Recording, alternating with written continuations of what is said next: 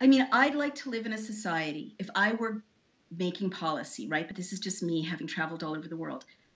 I think a humane situation and one that respects women's need to control their own bodies, their own reproduction, which categorically I believe in, is Europe's, where abortion really is, the morning after pill is readily available to women everywhere for free. It really is.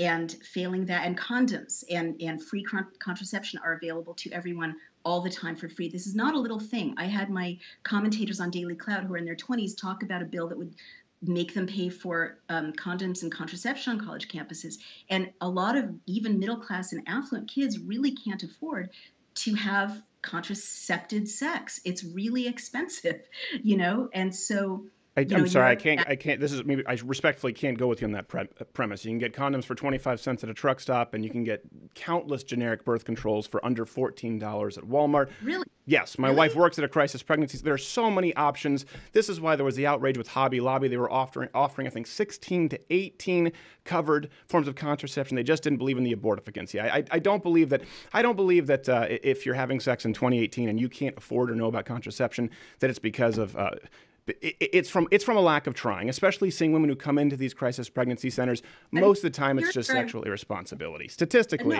no, I respectfully, you would have liked my essay because I really do believe that we all have to be responsible for using contraception, male and female. Yeah. But where feminism would be helpful to you right now is I think you're not grappling with the fact that a lot of women can't get their partners to put on condoms. And no, I don't think you're right that women can find reliable contraception for $14, or it's $14, a week or every 2 weeks. Let's round up to 50. Let's round up to 50 a month.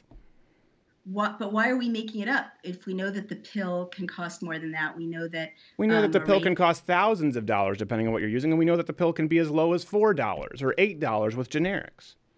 You can go to Walmart right now and get a generic birth control pill for $8, $12 if I'm being very, very generous. You need a doctor to prescribe it for you, and a lot of women can't afford to see doctors. Look how many Americans don't have medical insurance. Yeah, $50 cash.